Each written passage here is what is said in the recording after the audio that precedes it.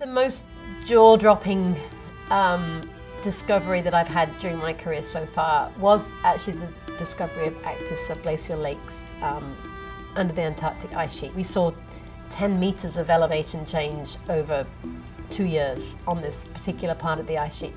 And it was the kind of signal that you showed your colleagues and they said, no, that can't be right. There's got to be an error in the data.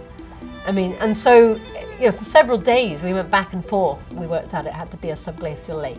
It was really exciting because this is a whole new phenomenon that we didn't really understand before, and the fact that it was happening underneath ice streams where it can actually change ice flow rates towards the ocean, and it's a process that we need to have in models.